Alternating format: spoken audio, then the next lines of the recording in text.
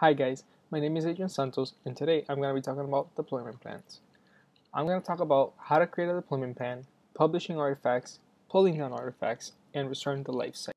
So the first part we're going to take a look at is the building and publishing of the artifacts. So as you can see, we have two published artifact plans right here, the published artifacts for EFORT and the published for VPS API. Let's go ahead and take a look at the published artifacts for EFORT. So if I go ahead and I edit the plan, as you can see, we have two stages, a checkout and a publish. If we take a look at the checkout source code, all it's really doing is just checking out EFOER Web API when develop and master gets triggered. The only way that they get triggered is by a pull request being merged into either develop or master. This is of course assigned by our branching strategy, which you can also take a look at so you can understand a little more of how that works. But essentially, once you check out the source code, you then go ahead into the publish web API and the publish web app stages. The publish web API has three tasks: the source code checkout, as well as this command build, which all this does is that it builds the web API. As you can see, this is the working directory, and it's just running a .NET build with configuration for release. Then the publish command publishes the project using the .NET publish with configuration of release on the same working directory EFOER/web API. So after this is done, then the artifacts get published and the files are grabbed from this location, which is the build path. Pretty much all the files in here are copied into this web API artifact. And similarly, publish web app does exactly the same thing. As you can see, the artifacts get copied into this web app artifacts, and the tasks are exactly the same, the only difference being the working subdirectory. Alright, so the next part of this is the actual pulling of the artifacts down and putting them in the correct location, which will then deploy them. So if we head on over to deploy and all deployment projects, as you can see, we have two. One is the deployment project for VPS API. As you can see, there are three instances of both pre-production and production servers, so 6 in total. And then we also have the deployment plan for EFOER Web App and Web API. So as you can see, we have staging and production. The only difference between the two is that staging gets triggered when develop is merged, and production gets triggered when master is merged. So let's go ahead and head on over to staging.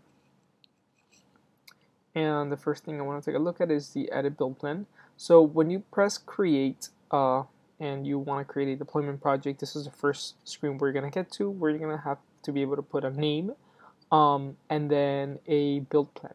So as you can see, the build plan that triggers this deployment plan to go off is whenever the published artifacts successfully finishes. So when this successfully finishes, then this deployment plan gets triggered, and this one is using the develop branch. That I want to show is the actual deployment process. So if we go ahead and hit on the edit tasks button, as you can see, we have 5 tasks in total. The first one being to stop the actual website, and if you've already accessed VPS 0, you'll understand what this means. This is the website in IIS that we bring down essentially, and then we start up the offline website.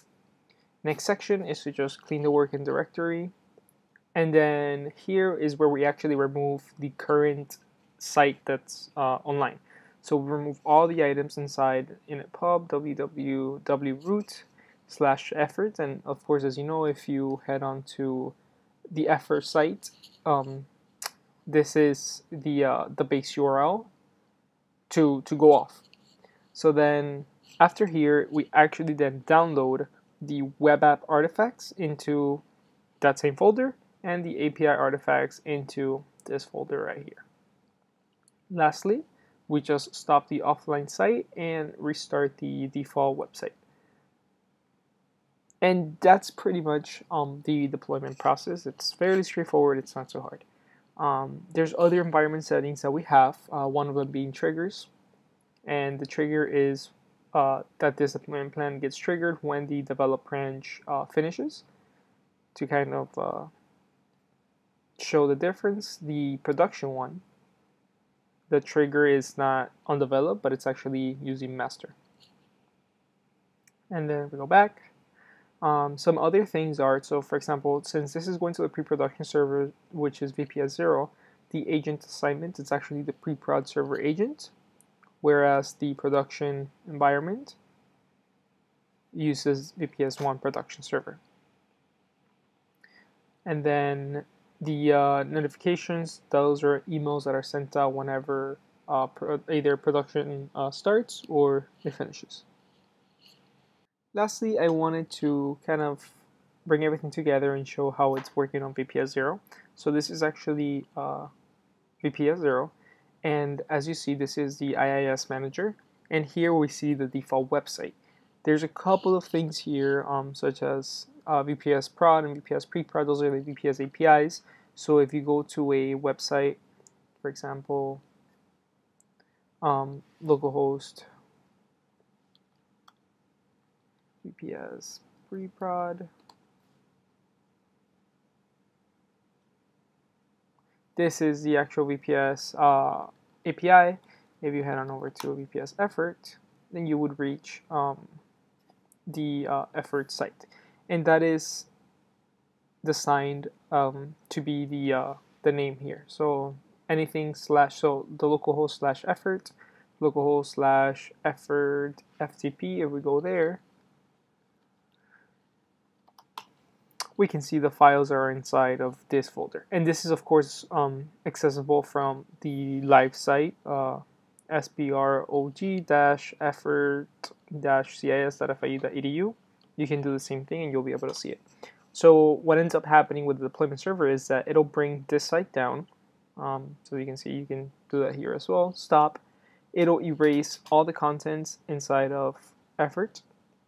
As you can see, there's a bunch of folders. There's the API folder as well as all the other files, and we can actually explore and see pretty much everything, which is what gets created when you publish a .NET project. So all of those files are copied into this folder. The API files are copied into the API folder, and the default website is restarted, and it's pretty much good to go from there.